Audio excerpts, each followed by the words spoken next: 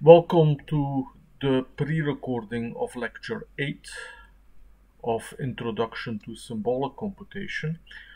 Today we look into the data structures aspects of symbolic computation, some of them.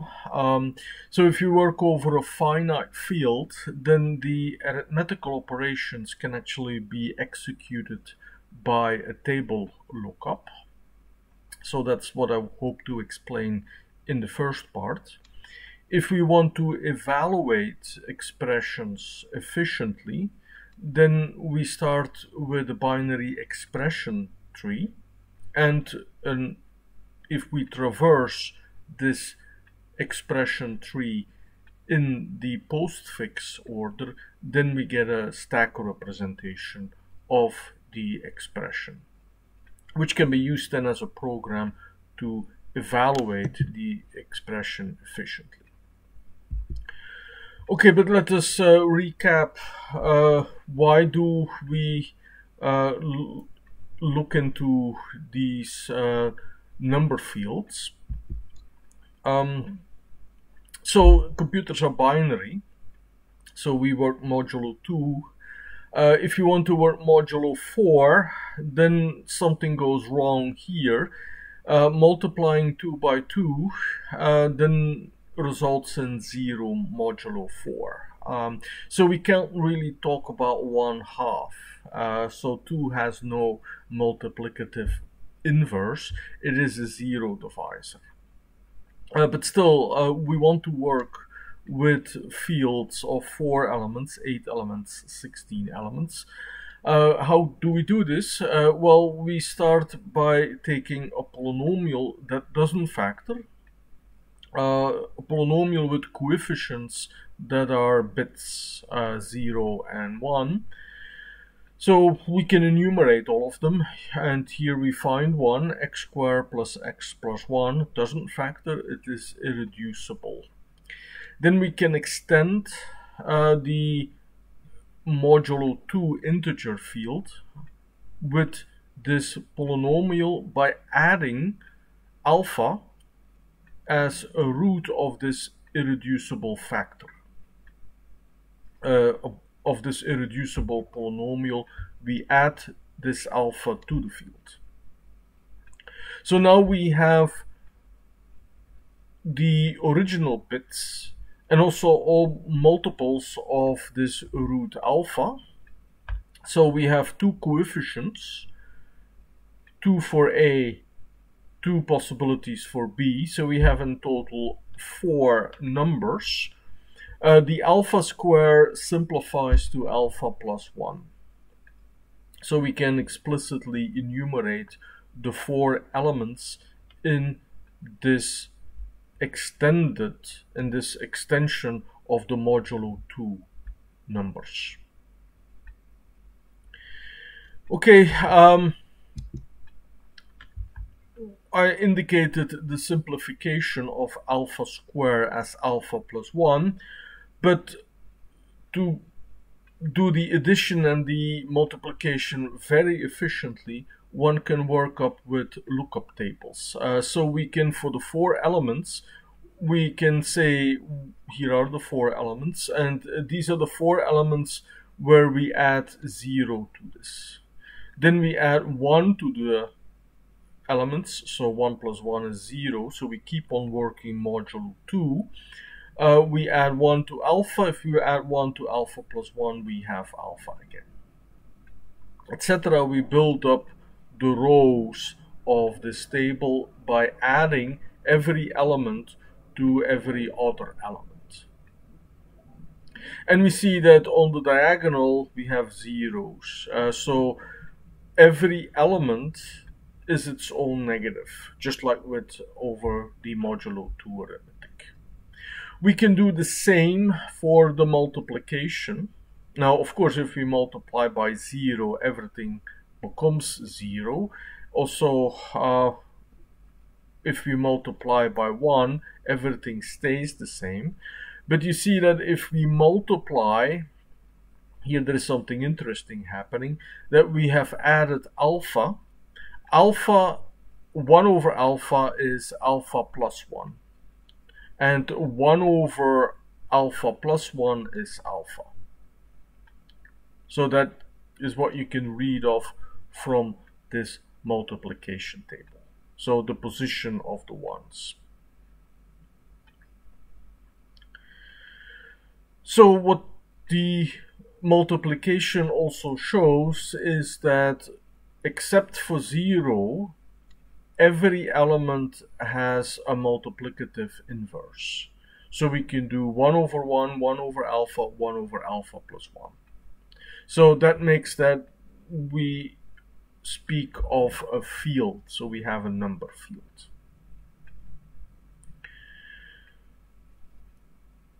So we will see in Sage how to do this construction. In Sage, this is already provided by the Galois field. So the working modulo 4 will not result in very nice multiplication laws. This is an example here. This field extension is an example of a Galois field of order of size 4. And we will see how in Sage they are already built in. Okay, the second data structure aspect in this lecture is the representation of the if expressions, and the expressions that the data structures that we are consider here are constructed for fast evaluation. So we will see the structure of general expressions later. Here we consider the problem of evaluating expressions fast. So what is a binary expression tree? It's a binary tree. So every node has at most 2. It's actually in this case we consider a binary tree. So every node has 2 children. The children can have again children, or they can be leaves in the tree. A leaf is either a constant or it is an operand. So for the example below, you see that we have the constants 2, 3, 4, and we have the operands x and y. So the x and the y are the inputs to this expression. The constants and the operands are at the leaves. At the nodes, so nodes that are not leaves, they have children. At the nodes we have the arithmetical operators. So we have the plus at the root, the exponentiation, and the multiplication. Okay, what do we do with this? Why do we construct this? Well, we are interested in the evaluation. We can build up a stack representation of the expression. So if we would run through the tree, then we can do this infix, or in order. It means that we first traverse everything at the left, we visit the node, and then we visit everything at the right. So here you see this is what is called the infix notation. So this is how you would spell out the expression where you want to focus, you translate the mathematical notation into the operator notation. Very useful, by the way, if you want to count the cost, the arithmetical cost for evaluation of an expression. So this is just, the infix is the natural order, how we would read an expression. One can read this expression also as functions. So in the prefix notation, one could say that an arithmetical operator is a function of 2 arguments. and the two arguments are then obtained by looking at the prefix order of the two children. Fine, that's one representation. The most advantageous operation, and you can see this also by just looking very briefly at these three possibilities, you see that the brackets in the last expression are no longer needed. So the brackets are needed in infix and prefix to impose the order of the evaluation. In the postfix traversal, we first traverse the leaves before we get to the internal nodes. So if you focus here on this subtree, we first write the two operands before we write the operator. And we continue with this. So we first write the left, then we write the right before we write the operator. And at the very end, we have the root of the tree. So this seems rather artificial at first. If you haven't taken a course in data structures, then this might be awkward. But note that this gives an unambiguous way to evaluate the expression. The brackets are no longer needed. And what happens is that we can use a stack to evaluate. We push the two operands, x and 3. We also, when an operator comes in, we pop the operands and we push. So the popping of the stack means that we remove x and 3 and we push on the stack the result of the evaluation x to the power 3. And we do the same over here. Okay, so we will see how we can build these representations in Sage with the symbolic computer algebra system. Okay, I have a Jupyter notebook prepared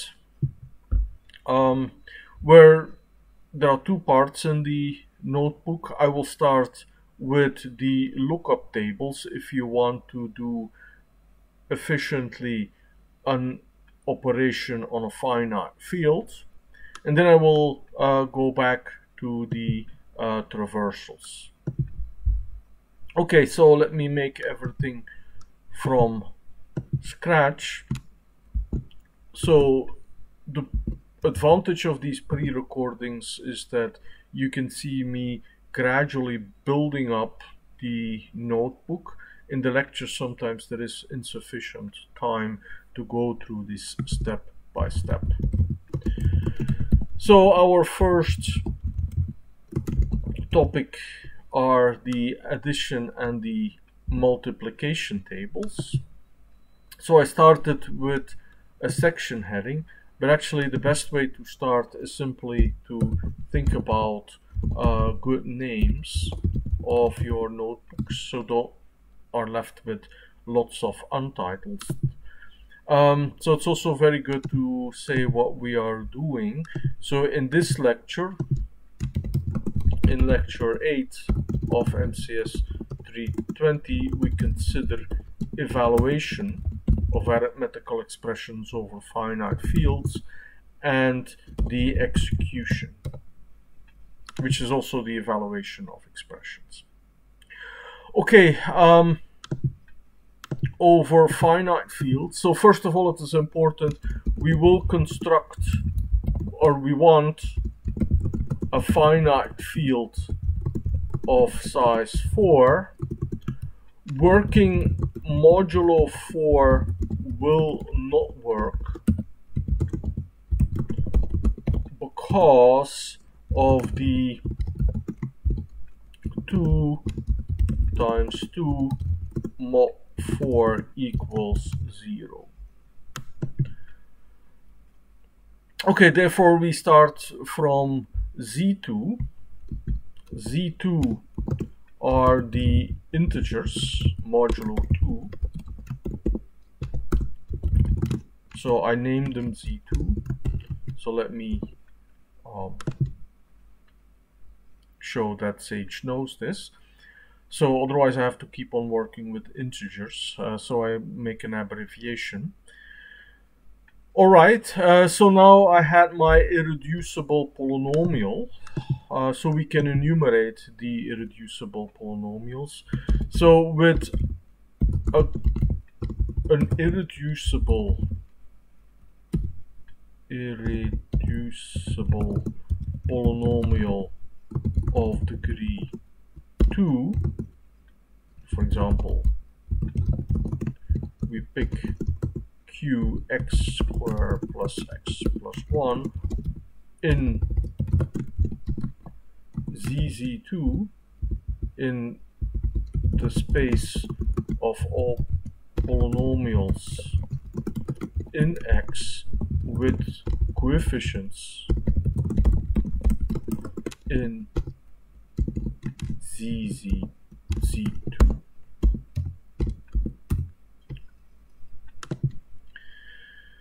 So we've seen earlier in an earlier lecture how to compute with symbolic expressions, compute with symbols X and letters A, B, C.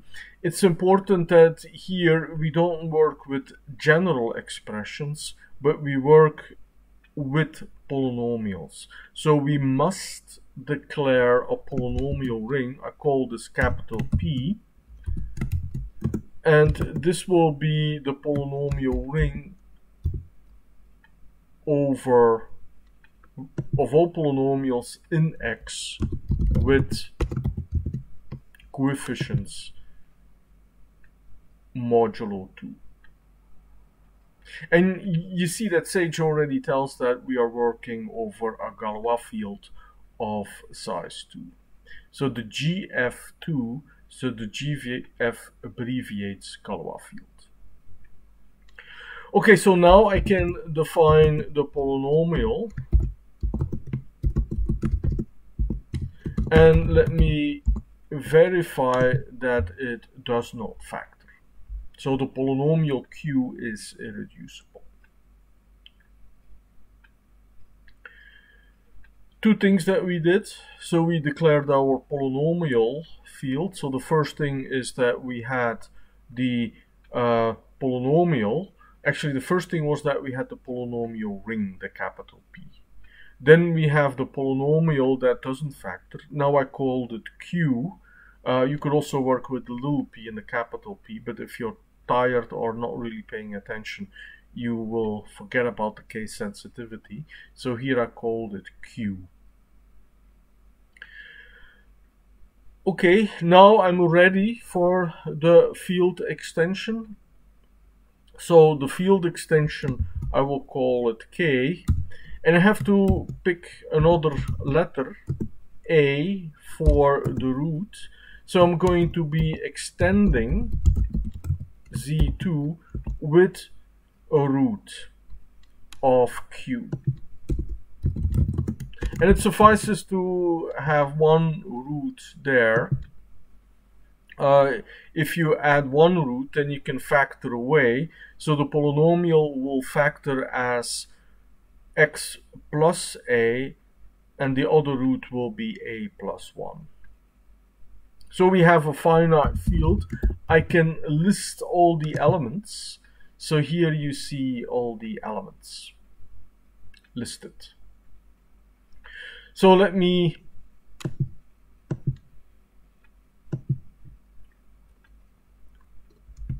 document what we did. So we defined the extension of Z2, so the ring modulo 2, the integers modulo 2, with a root A of the polynomial x squared plus x plus 1. And the extension K has 4 elements.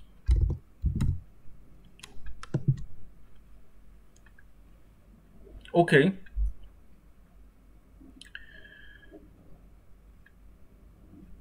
Good. So I want to illustrate the addition tables and the multiplication tables. I can do this with one instruction, but let me do this explicitly in Python. So I will take all elements and I will print the product of all these elements with all the other elements. So you see two for loops. So typically for two-dimensional tables, the control structure that corresponds with this is a double loop. I'm using the second, the inner loop, inside a list. So I'm building a list comprehension. So this makes for a very nice output. So here I have the multiplication table, and actually I should have started with the addition table. Let me modify this. So the addition table, I will have to change the star and a plus. So this is the addition table. So you see that when I'm adding, so I have the elements in the list. So x runs over 0, 1, a plus 1. So that's the first x that I'm doing. I'm taking 0. So x is 0, and then y runs over all the elements again. So 0 plus 0, 0 plus 1, 0 plus a, 0 plus a plus 1. So nothing changes here. So what you see from this table is that on the diagonal, I pointed this out also, every element still is its own inverse. 1 plus 1 is still 0 modulo 0. A plus a is 2 times a, but 2 is 0 modulo 2. Okay, so you see that a and a plus 1, if you do a plus 1, you have 1, and that there is symmetry, so everything commutes. Alright, so then let's build the multiplication table.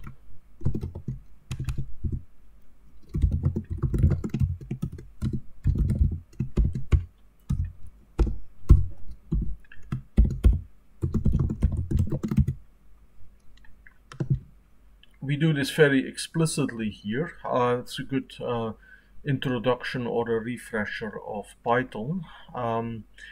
So multiplying everything by 0 gives 0. Multiplying everything by 1 doesn't change anything either. So the first two rows and the first two columns are not a surprise. We see that now with the position of the ones, so the ones are standing at the same location as the addition, but we actually see that if you multiply a by a plus 1, you actually get 1 back. So you can verify that you can do 1 over a. That gives you a plus 1.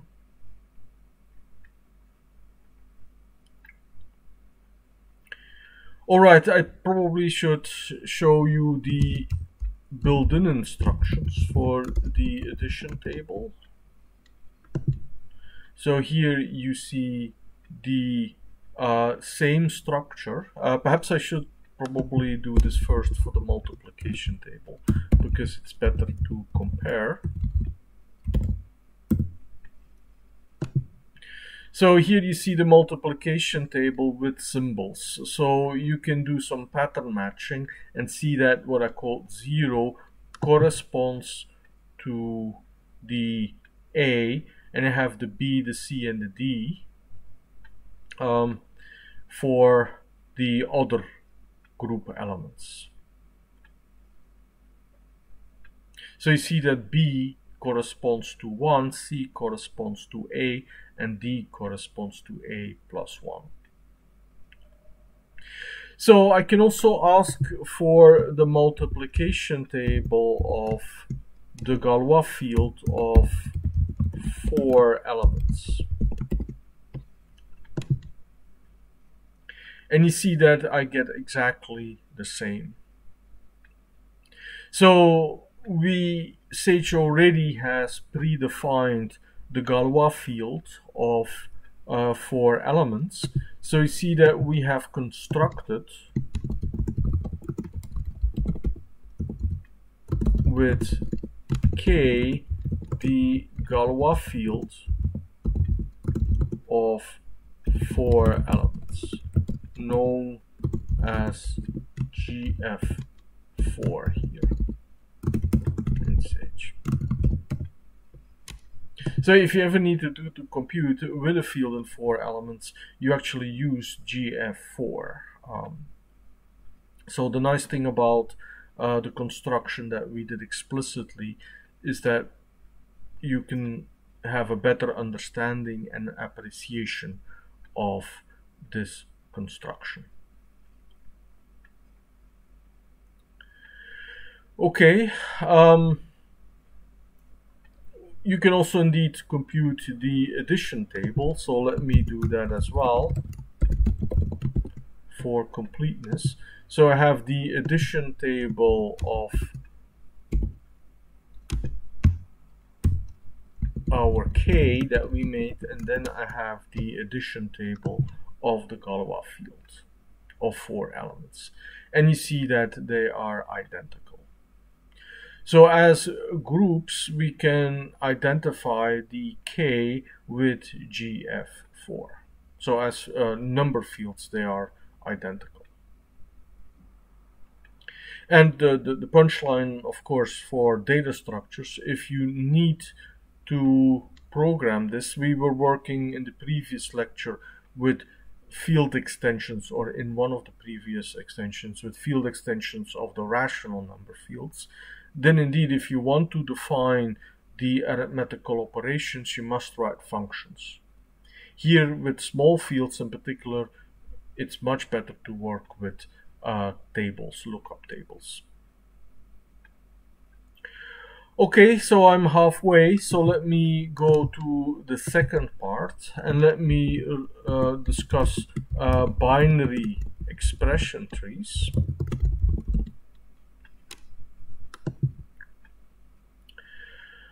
So here we are interested in the evaluation, so we want to execute a fast execution of the arithmetical operations when evaluating an expression.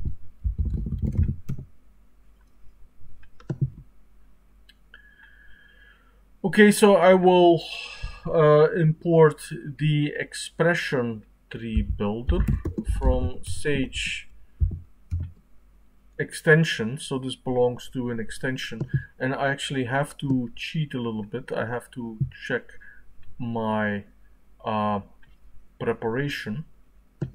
So I'm have the fast callable where I'm importing the expression tree builder. I'm making an instance of the expression tree builder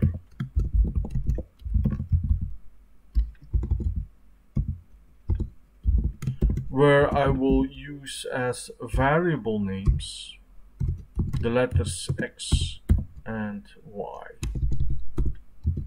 And let me verify this, what it is that I'm actually doing here. So I have an object that I can be using, and I will write an expression in X and in Y.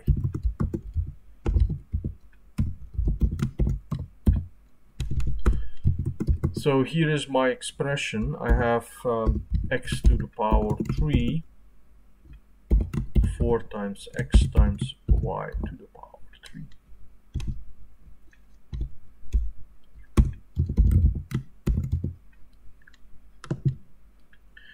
So now you see that when I print this, I get something that's quite unexpected. So I hope that the slides prepared you for this, and it's not entirely a shock what you see here. So backing up a little bit, I was working before with a polynomial in X. Why it was a polynomial in X with modulo 2 integers? Because I had declared a polynomial ring.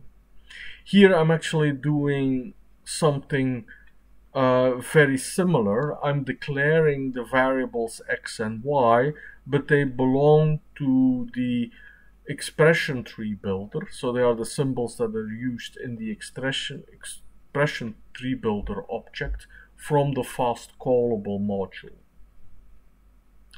So what do we see? Well, in the parlance of the beginning of this lecture, we see the infix notation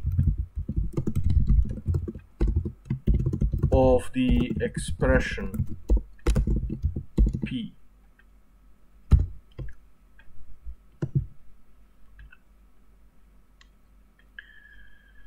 So the infix expression,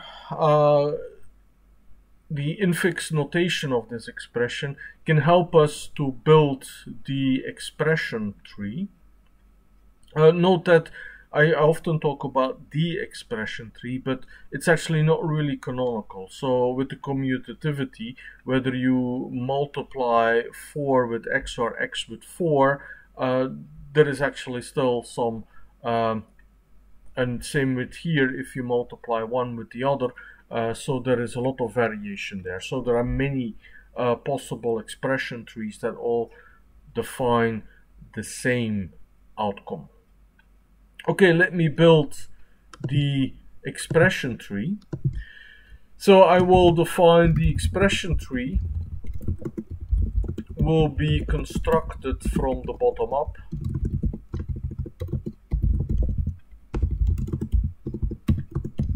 Starting with the leaves.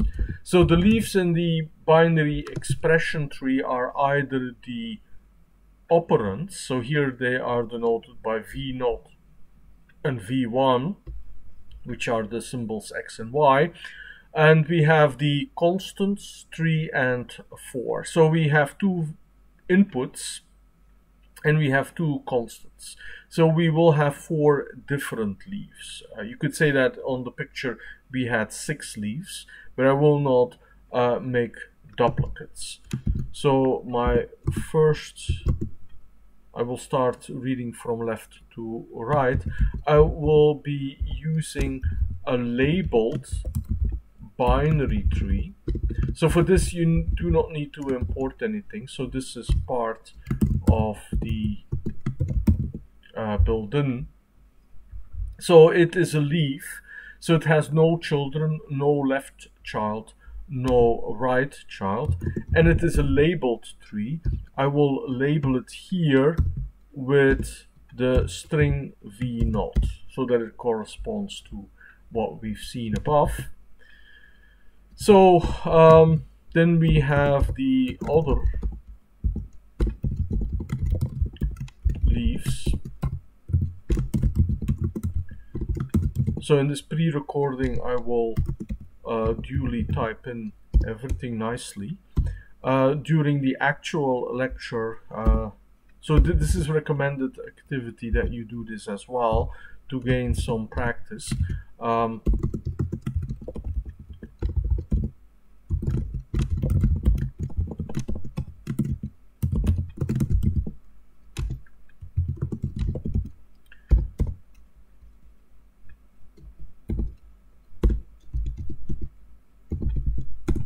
So I will do this systematically. If you have somewhere an itch, this is not a programming course, but as you see me kind of doing this step by step, then you may be inclined to feel the urge to write a program that produces these instructions.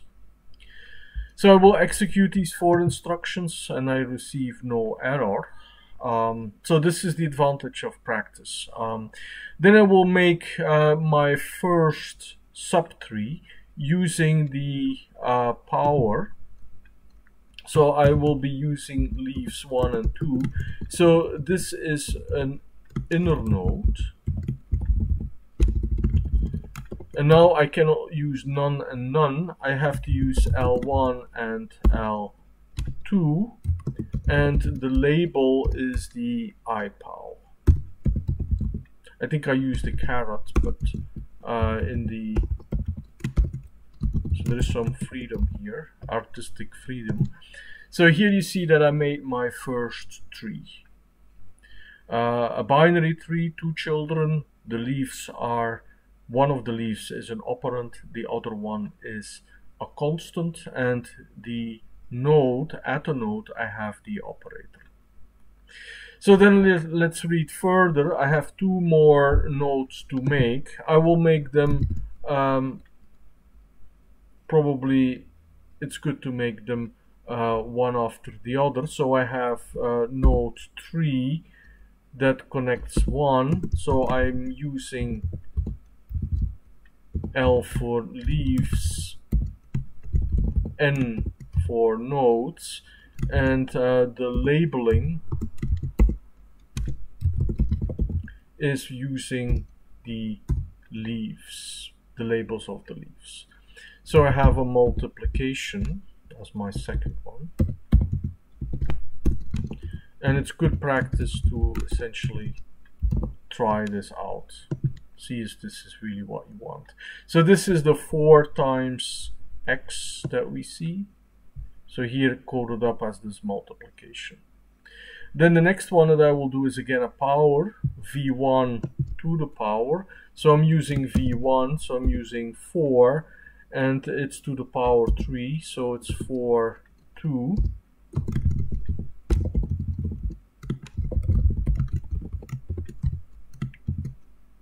L4, L2, and the label is again a power.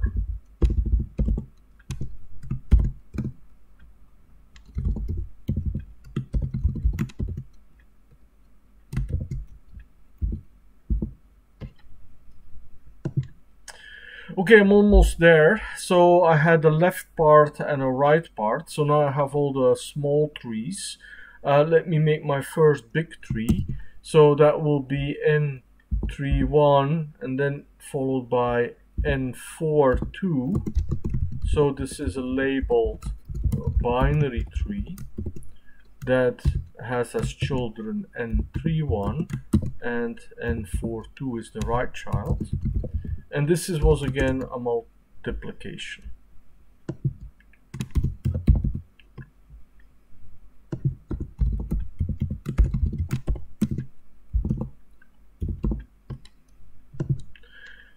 Alright, so this starts to look more like a good tree. So now I have my final tree where I take as left child my first tree that I made. So that was N.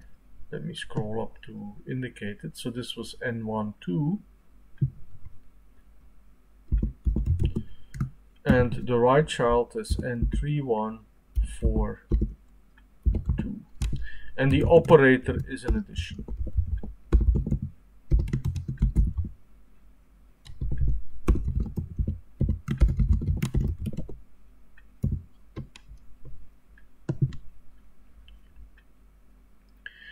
So this is the expression that I was using to, so let me make the point again. I had P. So if I print P, because the string representation of this polynomial in the expression builder is the infix. I'm sorry, it is the prefix notation. So we see, did I just write that wrong here? No, yes, I wrote this wrong. So the infix notation is what is over here. Here I have the function. So first I have so here I have the prefix notation. Good that I correct this. So this is the prefix notation. So when you traverse the tree, you first write the arithmetical operation. So you first write the node and then you write the children. So let me, because I made this mistake. So if you traverse the tree, you first write the content of the node, then you write the left tree, and then you write the right tree. So with the left tree, you first write the content of the node before writing the children. Okay, so we have the infix notation. So very pedantically, let me say that this is the infix notation. So that's the classical way to write down an expression with the operator in between. Here we have the operator at front. We can go to the postfix notation to see the postfix notation. We must convert to a fast. We must convert P to a fast call. So in a later lecture, we will be concerned with how fast can you evaluate expressions. This is kind of a warm up to this. So I will make the fast callable, and then I will list the operations, the operands. Okay, so here you see the program. We load the input argument, and then we do x to the power 3 with that first argument v0. Then we load the constant, we load the argument v0, and we do the multiplication. Reloading the argument v1, we do the exponentiation. I should have said that whenever an arithmetical operation is done, the result is pushed on the stack. So here now we do the multiplication and the addition, and then we return the final result. We pop the final last number of the stack. So this is the postfix notation seen as a data structure. So it's seen as a list where you either have the tuple of the operation that is done, or you have the string representation of the operation that is executed. Okay, so I'm saving, and the last operation, just whenever you kind of want to save everything nicely, I did some backtracking, so I've executed 25 statements. So let me see if I restart the kernel and run everything. Then everything runs rather fast, and I have 22 instructions that we have executed during this recording.